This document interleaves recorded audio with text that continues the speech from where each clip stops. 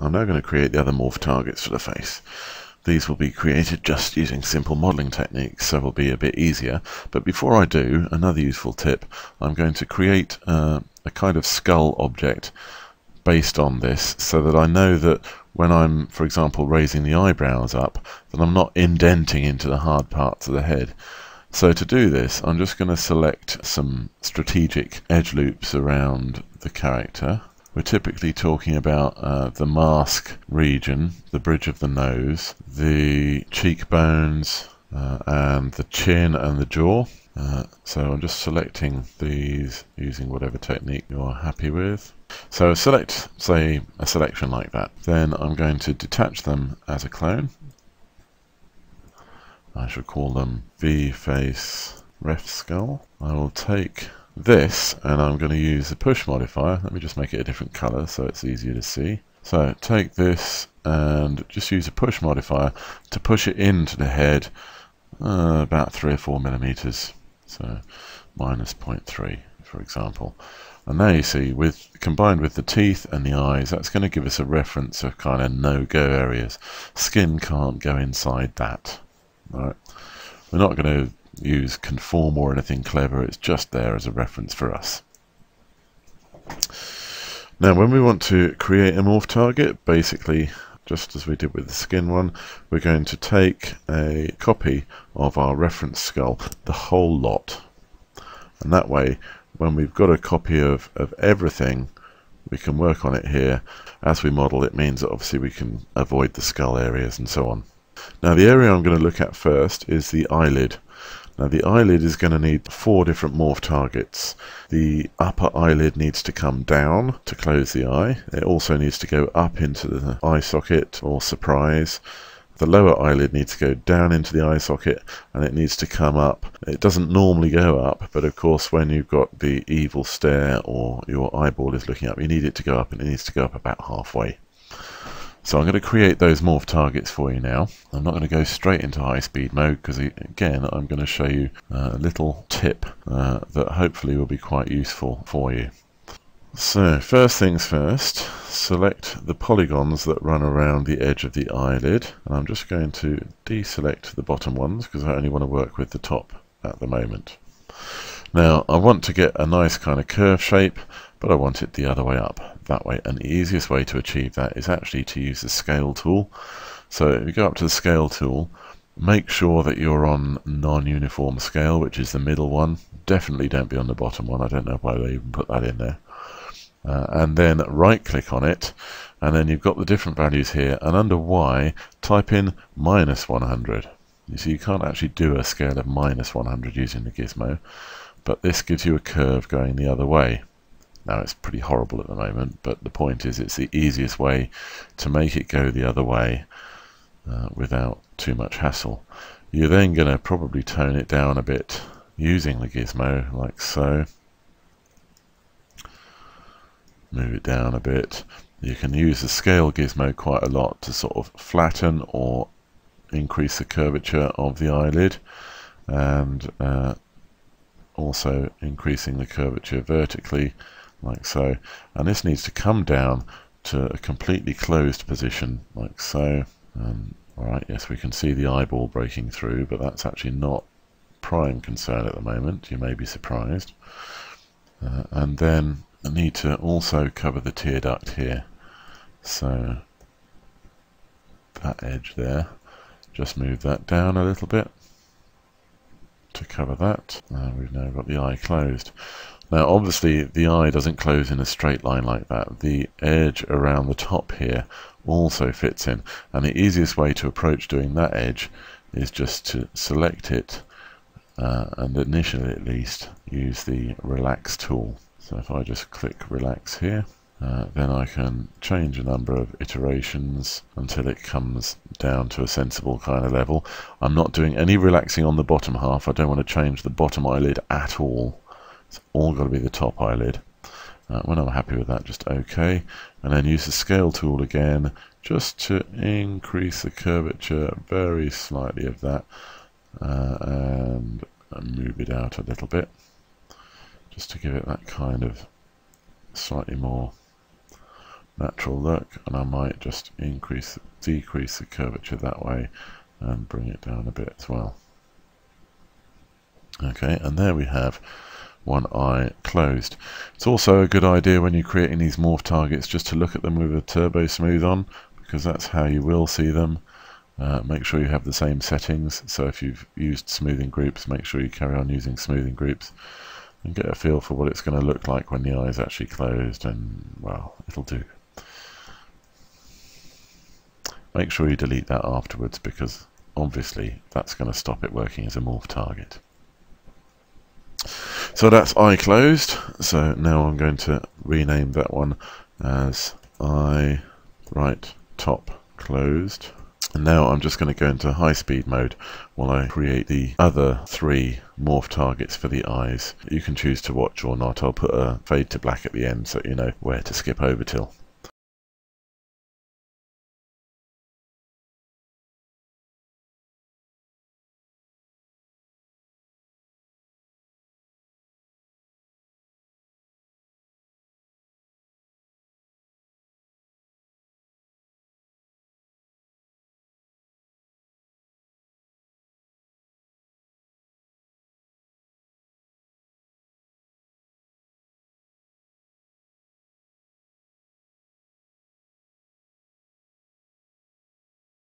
Rather than boring you with all the morph targets and making you watch me model them all, I thought I'd just talk you through the rest of them.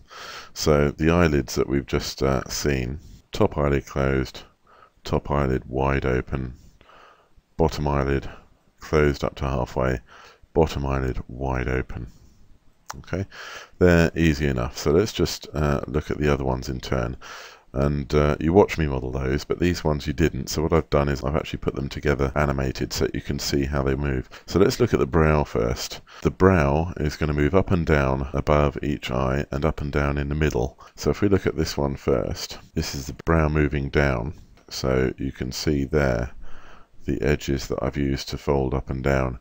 Because this eye moving down has an effect up close to the middle, what I've done is the verts in the middle here, down through this line here. After I've made the eyebrows work, I've moved these down to a kind of halfway position, and that way when both eyebrows come down, they'll move down the whole amount, and it will look like one continuous line. So if you're doing any morph targets like this, which go as far as the symmetry line on the face, ignore the symmetry line initially, and when you've got this looking how you want, just make sure the symmetry line is halfway between both sides, like so. I've then got the eyebrow raising, and the same rule applies here on the symmetry. And then I've got 2 separate ones for the movement of the center of the brow. If I slide it down, I've got one where the brow goes in and down, and one where the brow goes in and up. Okay, because whenever you move the center of the brow, it furrows. So in both cases, I've actually taken some polys in the middle here, and I've scaled them down with a bit of soft selection on and moved them exactly the same on this one here.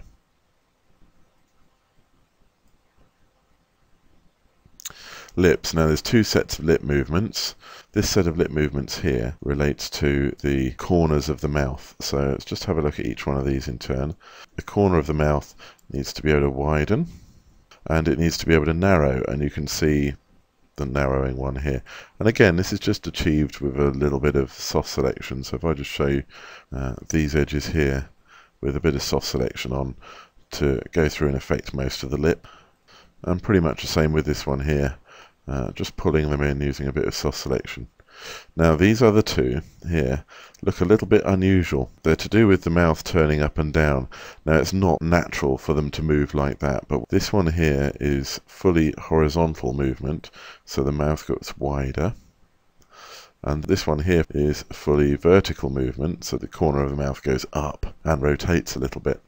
These morph targets are designed to be used in concert together, so I'll have a controller on the edge of the mouth which will widen it and move the corners up and down and narrow it depending on which way you go. So I can move it out and up, and it will add that morph target to that morph target, so the mouth will get wider when the corners turn up, and down is the same as well.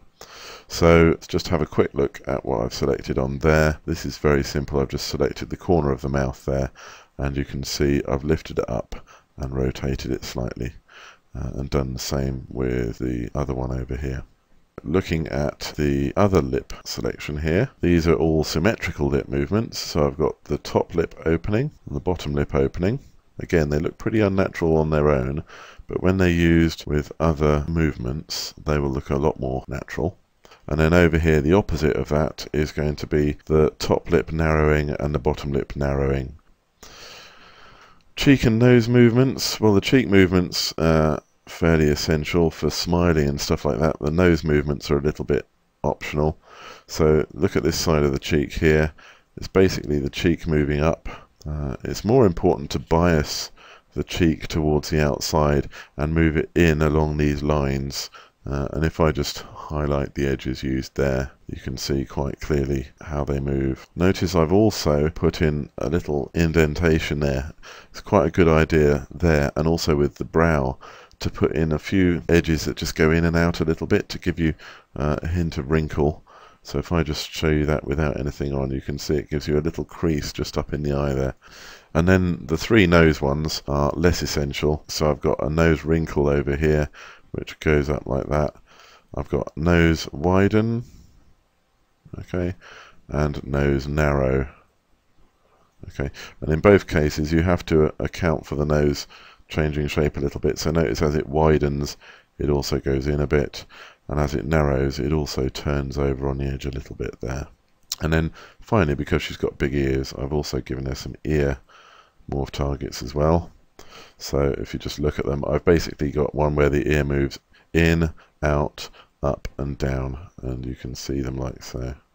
And I can use them to add to the expressive features of her face, and I don't know what yet. We'll find out when I animate her. So they're the facial ones. I've also put in some eye morphs. Obviously this is on the un-turbo smoothed eye, which is why it's got a very octagonal shape. But pupil dilation and constriction, and also, because she's a vampire, one that make her eyes go a little bit reptilian. And because she's also a vampire, I've got elongating teeth. So you can set up all sorts of fun things that you like. I've given you a flavour here of the kind of facial movements that would be useful in creating a facial rig. I'll let you decide on your own. Right, I'd like to talk you through mirroring the morph targets now. And to show you where the problem is, I've got a morph target here where the right eyelid is closed. I'm just going to add that into the morpher here. So pick an empty morph slot, pick that object from the scene, and let's animate it up and down, and you can see her eye opens and closes. Marvellous. Now, if I was to just mirror this morph target across to the other side, look what happens when I animate this. You would think, wouldn't you, perhaps that it would mirror onto the other eye, but it's not. It's still the right eye that closes. And the reason for that is because all the morpher is doing is remembering movements and position changes for each vertex based on its vertex ID, and mirroring it across like this doesn't actually have the effect of changing the vertex ID at all. So let me just clear that one out. I'm going to show you now how to get around this problem. So put it back to its original side. Now we need to create an animated version of this. So I'm just going to take my reference head, I'm just going to make a copy of that here. And on the reference head I'm going to put a morpher. And I'm going to pick the blinking eye from the morpher, so I've got an animated version of the head. Then I'm going to mirror the animated version across so that it blinks on the other side. Now in order to transfer that information onto a new morph target, let's just get this back to the unanimated position. Then I'm going to skin wrap another face to it and animate it so that the skin wrapped face now has a blink on the other side. So I'd take another copy of the reference face here and align it exactly onto my animated one. Pivot to pivot X, Y, Z. Just zoom right in on that so we can see it a bit clear. Add a skin wrap to that new one, and where it says add, pick the one with the morph target on. Okay. Change the mode to face deformation, Then go back to your morph target one and animate it, and the skin wrapped one will also animate. So then you can go back to the skin wrapped one, collapse the stack, and you'll now have one with the left eye closed. Delete the morph one now because you've finished with that one. So now if I apply this to a morph target, so I'll put them both on. Let's put in that one, and let's rename this one just okay,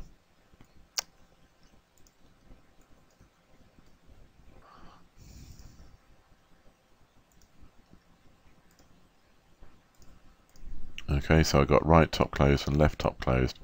If I now move in here, right eye, left eye, you can have both eyes closed and go to sleep.